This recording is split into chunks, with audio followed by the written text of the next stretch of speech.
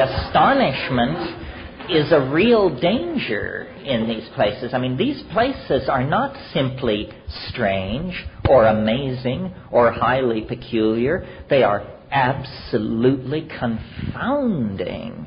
I mean, that's what I'm trying to get across, is this is not going to require just some minor adjustment of our worldview. These are the things they said were impossible.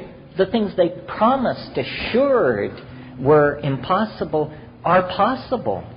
The greatest secret that has been kept from us is that the world is 1,000 times, 1,000,000 times stranger than your wildest supposition.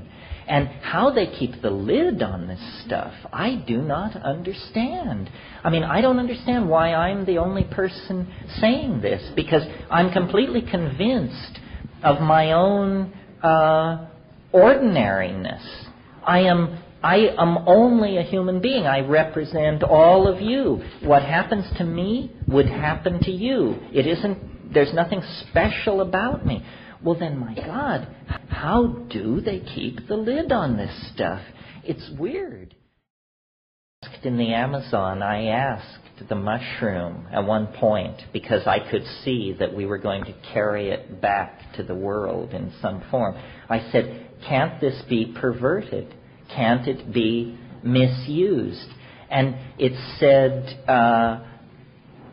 only the good can come near this.